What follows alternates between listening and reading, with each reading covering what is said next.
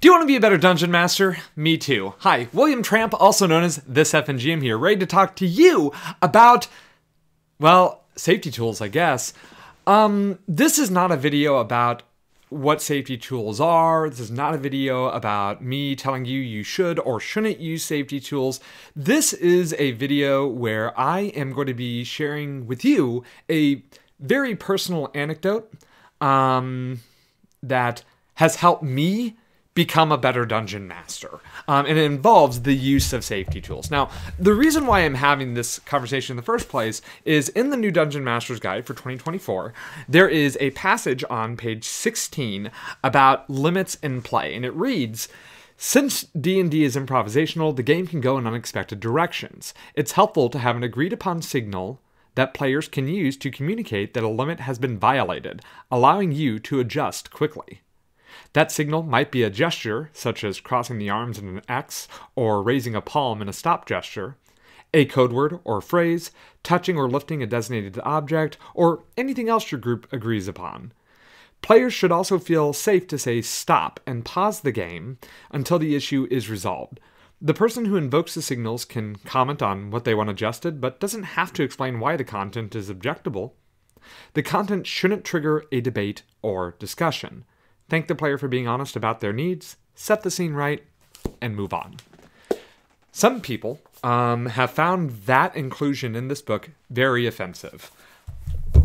I don't know why. I don't really care why. I personally don't find it offensive in the least. But regardless of what you think about that inclusion in this book, and I'm not here to debate that, I am here to tell you why I have adopted these signals at my own table. I got started playing Dungeons & Dragons years ago. I've been playing this game for well over 20 years now at this point. And I, for the longest time, did not see a need or a use for anything involving safety tools. We didn't even have session 0, right? When people started talking about X cards and lines and veils, my immediate gut reaction was that why do people need to have special tools in play to facilitate a simple social interaction? Just don't be a dick, right? And it should be that easy, I would think to myself. But that was born from a number of experiences of mine that I had had. But most importantly, my inability to see beyond that was born from me not having certain very common experiences to others, but I'd never had those experiences. I never played in public before. I have played tabletop role-playing games with the same group of people, not the same group of people, but with close personal friends. I rarely would invite strangers to my table, and I rarely would play with strangers, right? I would play with people who know me in and outside of the game, who have been a part of my life for a significant period of time. I wasn't willing to subject my players to some rando, right? I just gained with the people that I knew already, and I did not take many chances on other people. And that's just how I did it, right? And that's perfectly fine. If we are gaming with our friends, the people we care about, that's perfectly fine. You don't have to go play in public, right? You don't have to play with people you don't know. I will say it's great, and I'm glad that I've started doing it, but, to each their own, right? So I did not see the need for these types of tools. They didn't really come up. And about a year and a half ago, and this is where I'm going to start telling my very personal story. And so, feel free to skip ahead if you'd like. About a year and a half ago, my little brother, 10 months younger than me, Shane, took his life, killed himself, unalived himself, as the kids say, right? It was the day after his birthday, February 18th, 2023. I'm sorry. He died on his birthday, February 17th, 2023. And on February 18th, Saturday, I was out to dinner with my wife, and I got a text message from my mom saying, "Hey, we haven't heard from your brother since yesterday. Please go in and check. Please, have you heard from him?" Now, My brother had a history of suicide attempts. There were probably about 3 or 4 occasions where, in the middle of the night, I would get a message from him, a very cryptic message, saying something along the lines of tell the girls I love them," talking about my daughters or something. And that was sort of a signal for me to jump out of bed, run to my car, and drive as fast as I could across town to his house, because the first time he sent me that text from his car, which he had left on in his garage, and was trying to finish the job via, carbon monoxide poisoning. The second time I got that message, I got to his same garage. He was hanging from the rafters. He was still alive, and I managed to pull him off of a noose right in time. Anyway, so when my mom sent me that message on February 18th, 2023, I did what I always do. I got in the car and I started driving as fast as I could to his apartment, because at this point he lived in an apartment. And my mom had told me, do not go to his house, because she was getting a bit of the that dread, So I did. I got to his house. His apartment. I banged on his door. He wasn't answering. I called him. I texted him. I then eventually just broke into his damn apartment. And what I found was that I did not get there in time at all. I missed him by a day. It was a horrible day.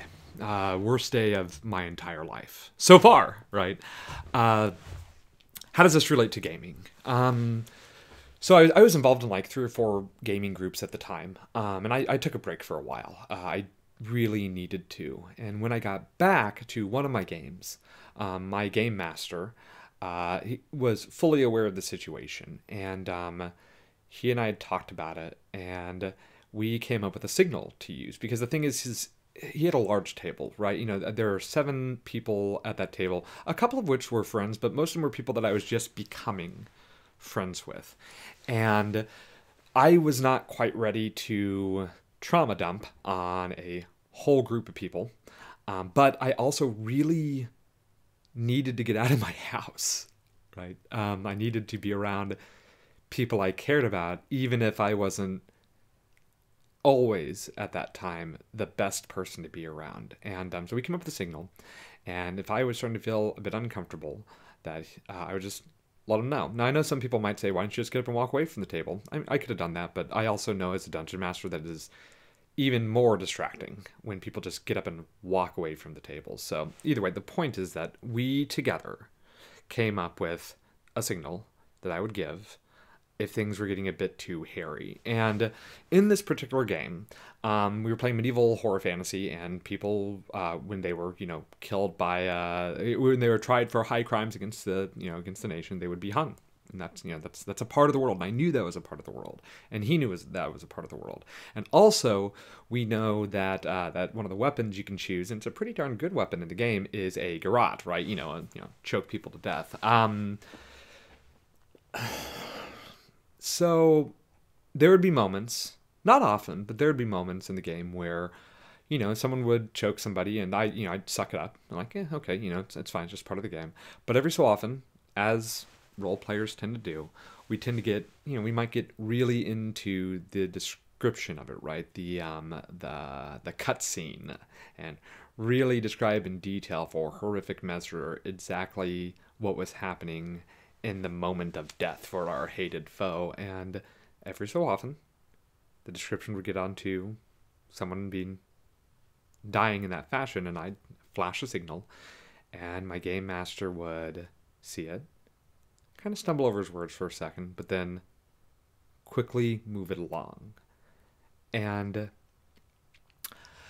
I know that there are people out there who would see that moment as something that is horrible, right? But not in the, horrible in the way of, I limited my dungeon master's creativity, or I forced the game to be something that it wasn't supposed to be. I broke the social contract. But I want to just reiterate that, we worked it out together. We came up with something that would work for all of us without, with the least amount of harm. And I was fully willing and to leave the game to make sure that nobody else had to feel like they were being limited in their fun. And that's just not how it ended up panning out. We would just, the other players eventually started to realize to skip past that particular thing. They started to kind of get an idea of what was going on. And we still kept gaming, and I became friends with these people. And we had that space to do so. And I guess what I'm trying to say here is I know that the types of safety tools that are being presented in the Dungeon Master's Guide or in a lot of other games out there, they aren't for everybody. I know that.